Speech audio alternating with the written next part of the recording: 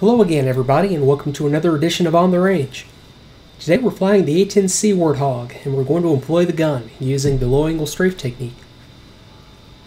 So the low-angle strafe is, well, exactly what it sounds like. We're going to be strafing a target from a low dive angle, anything from 0 to 15 degrees nose down.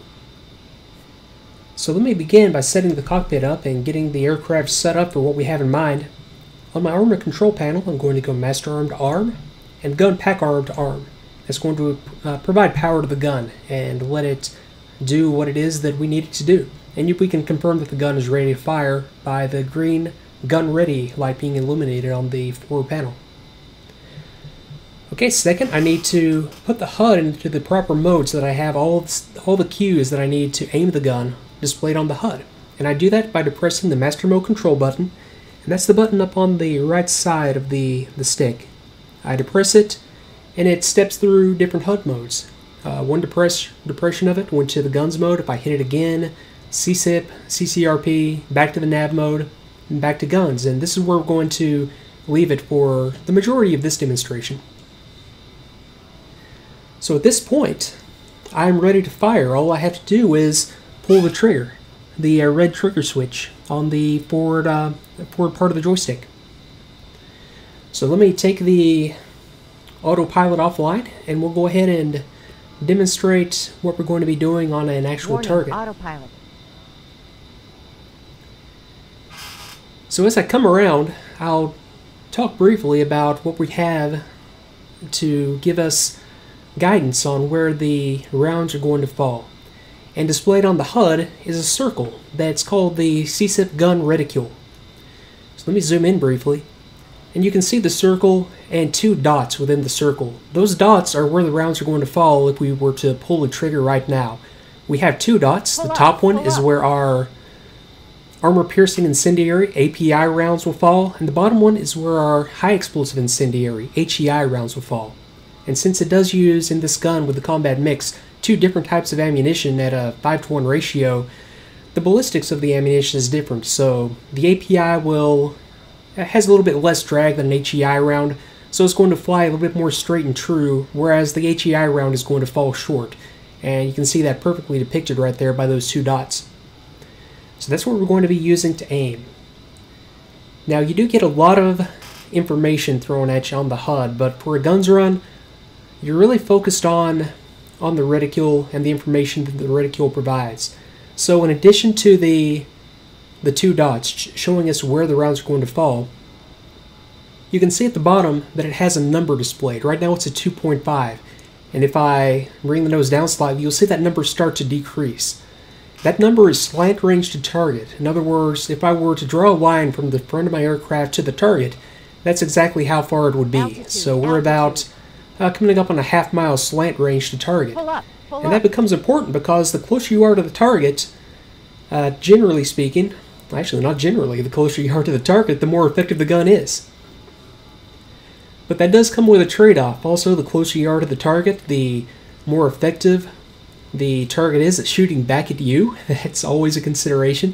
And if you push in too close, you have to consider where your aircraft is going to be when it comes to flying through rounds as they explode, if it's a high explosive round hitting the ground, or if a round were to ricochet. You know, if you fire too close, then you run the risk of flying through your own rounds as they ricochet and bounce around the ground. Okay, and we actually have two indications on the gun reticule for slant range to target. We see the number on the bottom, and that's nautical mile slant range, coming up on about 2 miles. And then we have a ring on the inner portion of the dial. You can see it tracking around from the 12 o'clock to the 9 o'clock position. That is also slant range to target, except that is in feet. The 12 o'clock position, and let me bring it back up to 12 o'clock, that's 12,000 feet slant range as it comes around, 11, 10,000, 9,000, and etc., etc. It just comes around. That's 6,000 foot slant range. Altitude. And that gives you an idea of exactly how far away you are from the target. And that becomes important when you're actually employing the gun, as we'll see here in just a second. So let's set up for our first pass. We're going to begin by employing the gun on some trucks out here in the distance that I just happen to have called up as my current steer point to give me a better idea of where I need to point the aircraft and start picking up the targets visually. Okay, so let me bring it around to the right and pick up a little bit of altitude so that we're going to fire in a shallow dive for this low angle strafe. Anything up to about a 15-degree dive. And for this one I'll say probably about 5 to 10 degrees. So as I come around and start to pick up the targets that I wish to employ on, what I want to do is place the gun reticule just short of the target and then evaluate the situation. And 10 degrees to go. Let's bring it on around. Okay, so there are my targets out in the distance and I can see them clearly now. So place the reticule short of the target area and then start to evaluate the situation. I want to employ on these guys around 4,000 feet slant range. I've got a long ways to go. I'm 2 miles slant range out. And now it's starting to decrease 10,000 feet, 9,000 feet. When I get to the area where I want to start employing the gun, I want to depress the trigger to the first detent, pack 1, that's going to stabilize me. 4,000 feet. Squeeze the trigger for a 2-second burst, pull over the horizon, and get out of the area. Okay, so that was a pretty effective run on that first target, and you can see the others beginning to take evasive action. Nice, okay. And I'm just going to set up in a racetrack pattern here and roll in on those other targets.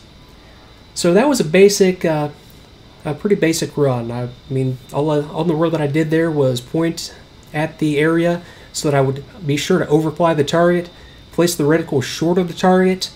Once I get to the range where I intend to start employing rounds on the target, I then depress the trigger to the first detent.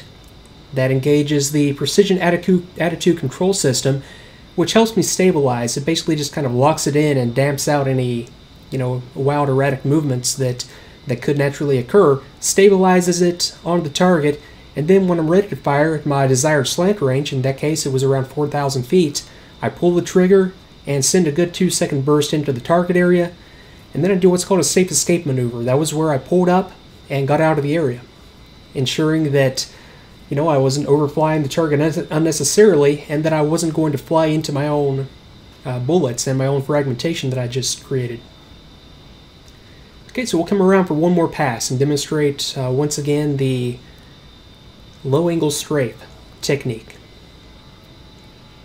Okay, so coming around, picking up visual, and you don't have to track the target as long as I'm tracking it for this demonstration. You could just roll in, give yourself, give yourself time to evaluate the target and evaluate the situation, but you can make it as quick as just rolling in, taking 2 seconds to track, firing off your rounds, and getting out of the area. I'm doing this very deliberately this time around.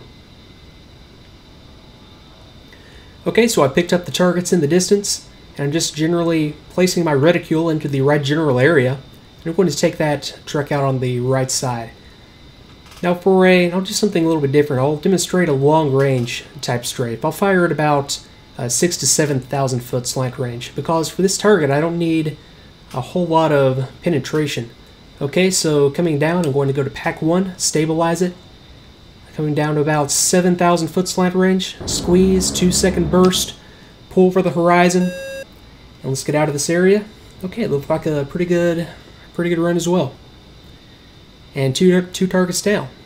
And since these targets, they're just trucks. They're not armored, so I don't have to worry so much about getting in close and ensuring that my rounds penetrate the target like I would on, for example, if I was trying to take out a tank.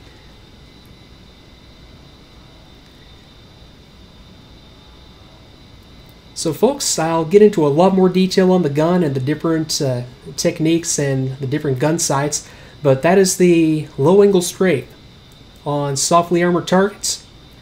So if you found this video useful, please do consider subscribing to the channel and definitely drop a like and leave a comment in the comment section below. And I will see you next time.